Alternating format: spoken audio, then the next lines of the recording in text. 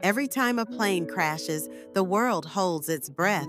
But what happens next? An entire army of experts gets involved, from crash site investigators to black box analysts, to answer one urgent question: what went wrong?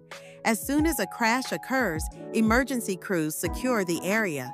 Investigators from national aviation boards, like the DGCA in India or NTSB in the US, are dispatched. Their mission? Preserve every clue. Wreckage is photographed, tagged, and sometimes even reconstructed piece by piece. The black boxes, actually orange, hold flight data and cockpit audio. These are crucial. They can reveal altitude, engine readings, and the exact words spoken by the crew. Even if the boxes are damaged, labs can often recover data with special tools. Investigators also speak to survivors, air traffic controllers, and eyewitnesses. Did anyone hear an explosion? Did the plane tilt strangely? Every detail helps.